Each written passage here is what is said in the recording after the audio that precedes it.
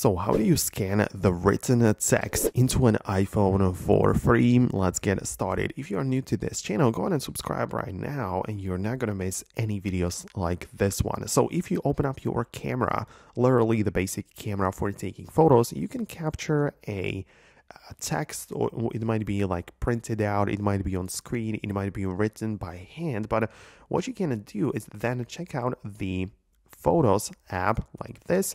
Open up the picture where you have like the text ready and look for the button in the lower right corner with like a text icon on it. And when you click on this, every single piece of text which is recognized on the photo will be able to be selected and copied, right? So you can easily do that and just get the text from any picture or anything you capture.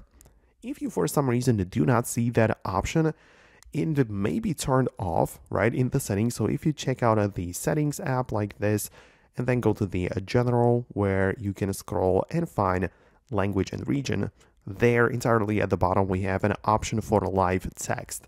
And this is exactly what needs to be turned on, because the live text can select text in images and copy them or take action, right? And if you don't have that, then literally this toggle is turned off for you.